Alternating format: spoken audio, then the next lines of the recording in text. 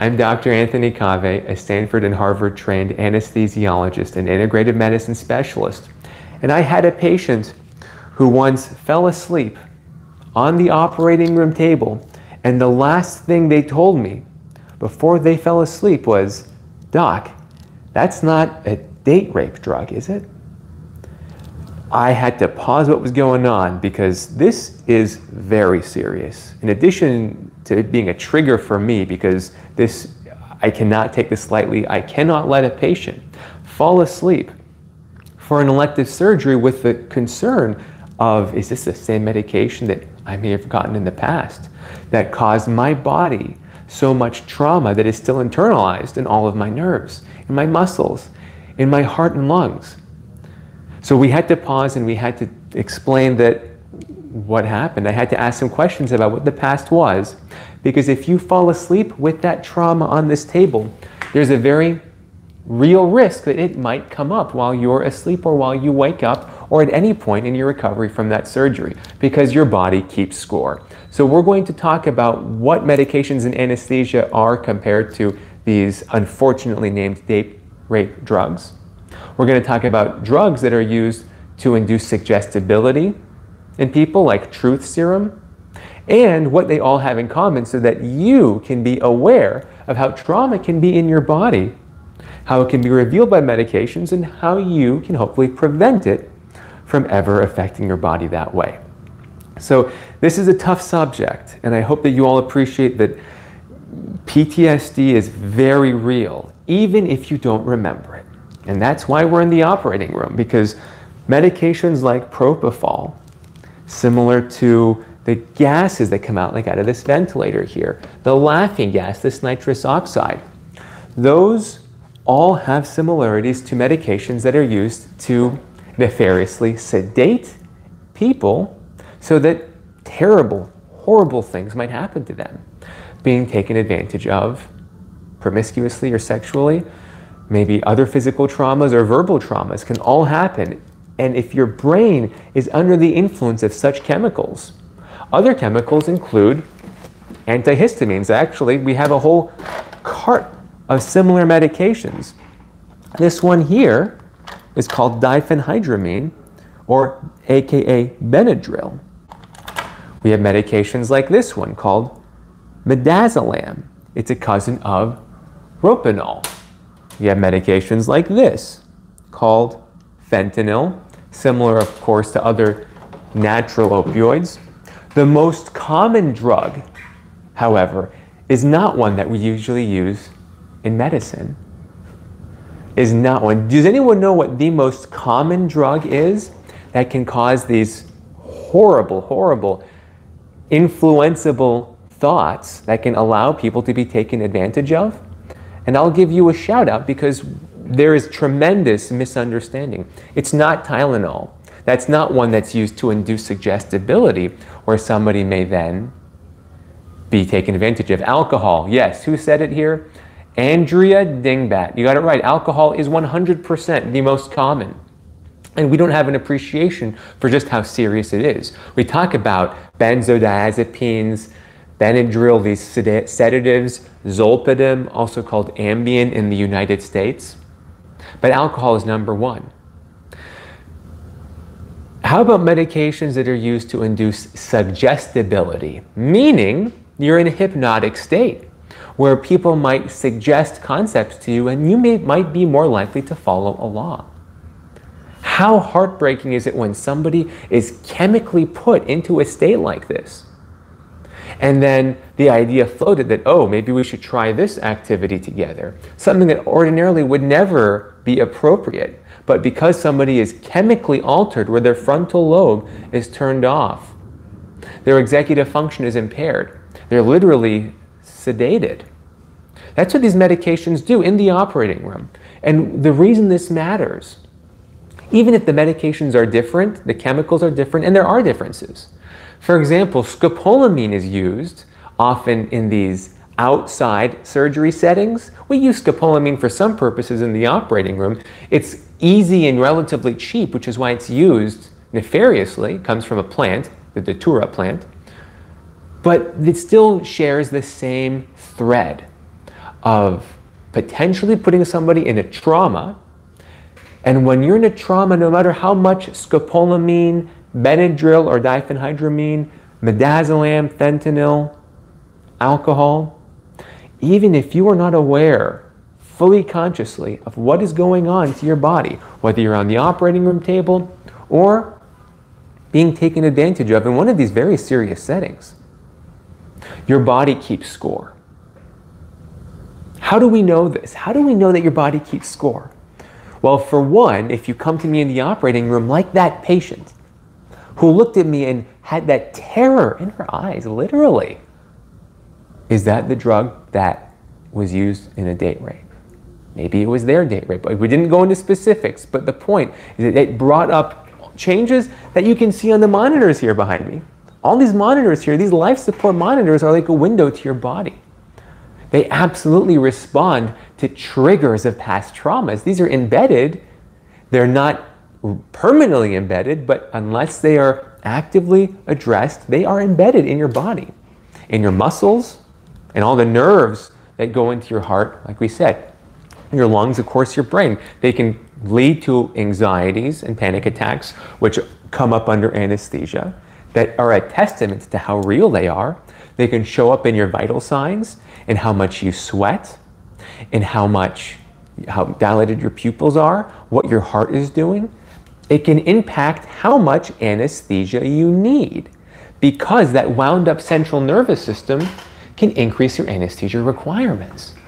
And the more anesthesia you need, it's apparent, because it's like, wow, why is this individual who only weighs a certain number of pounds or kilograms, they're using a disproportionate amount of anesthesia to not move during surgery, to not react to the surgical stimulus. These are all examples that the body is wound up. We have other names for this. These traumas that happen, even if you don't remember them, they persist. For example, after surgery, you can have the parts of your body that are awake during anesthesia, like parts of your spinal cord that are the most resistant to anesthesia. They can literally be wound up so that the smallest trigger, boom, will cause them to explode in their neurochemical release. Practically, it means that a small stimulus, like a pinch, might lead to an exaggerated pain response or pain perception by the brain, which is what you feel as pain in the end. So if you're under anesthesia and maybe you have some awareness, but your brain doesn't fully remember it because you're sedated, just like these victims of these horrible, call them date rapes. These are just like unconscionable things, right? Even if they don't remember fully what happened, they will have the risk for having that trauma built in. Just like children who may not have their hippocampus fully absorbing data and being consolidated throughout their brain to remember adverse childhood experiences, these persist.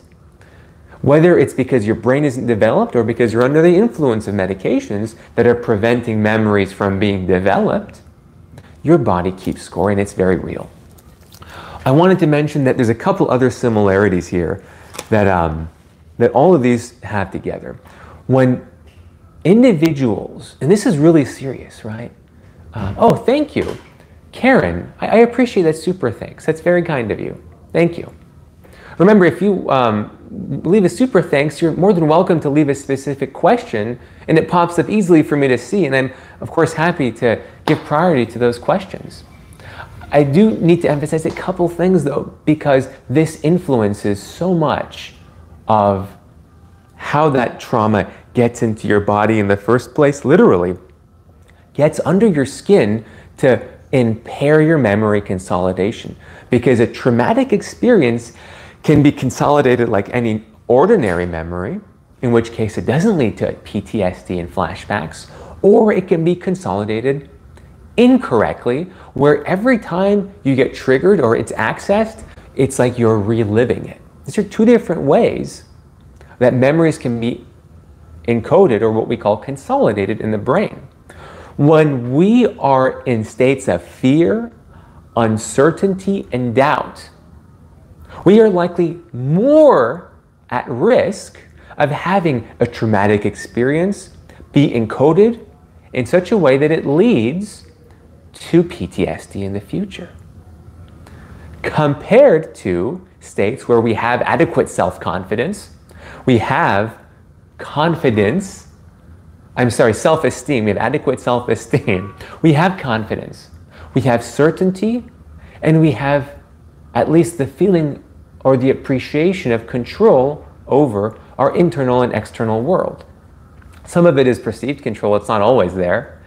But when we have those, I call them the 3 C's, certainty, control, and confidence, and you can throw in self-esteem, we are less likely to fall victim to these traumatic experiences from ever happening in the first place. And if they do, reduce the risk of them becoming consolidated in an impaired way that can lead to PTSD in the future. Even when your brain can't remember what happened because you were under the influence of the ropanol, or, I mean, we don't really use chloroform, but you can imagine all these horrendous drugs that people have exploited others for in these unconscionable actions. We can at least try to minimize the risk that that might turn into something that has even more deleterious consequences. Andrea Taylor, thank you for that kind super thanks. I really appreciate that. The body keeps score. It's why we're here in the operating room, because this is the ultimate place in the world where more traumas happen than anywhere else, where our bodies open up in ways that they never open up anywhere else. If you appreciate me coming in here after a long day in the operating room, do please hit that like button and share what you've learned with others. Your support helps me do this more often. We all live in this very sick healthcare system. And my patients don't feel empowered to speak up, just like the patient that looked me in the eye in that last moment. It had not come up with their surgeon, had not come up with their nurse, had not come up with me when I called them the night before their surgery. It's in that moment of intense vulnerability that they spoke up. And I am so grateful that they spoke up so that we could hit the brakes to address what happened.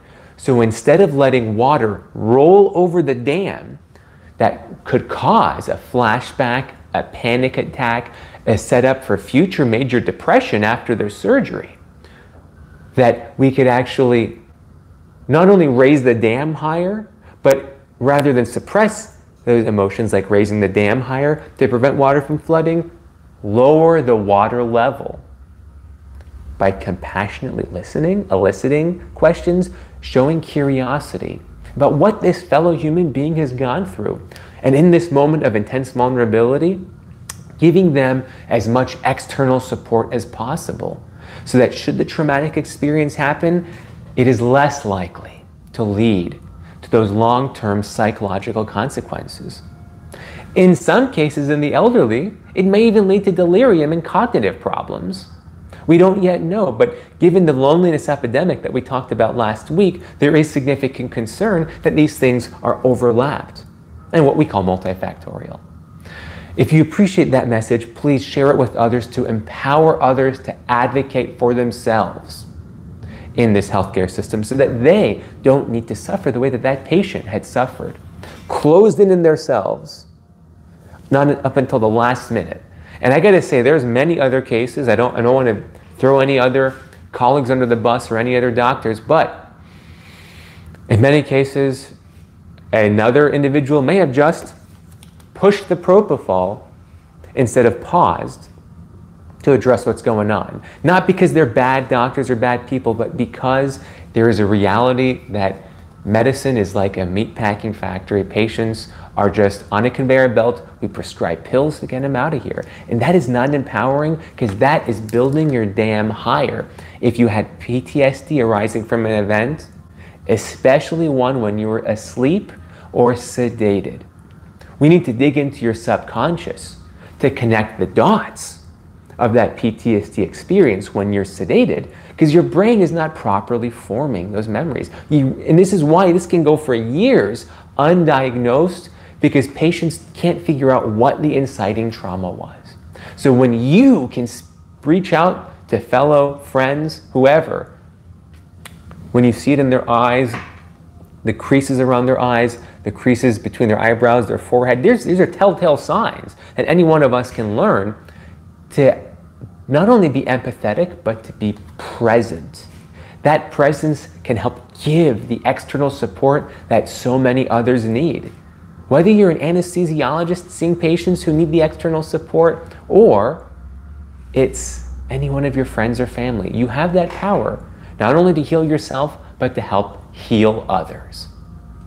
So if you've appreciated that, please remember that you have more power over your health than you've ever been told.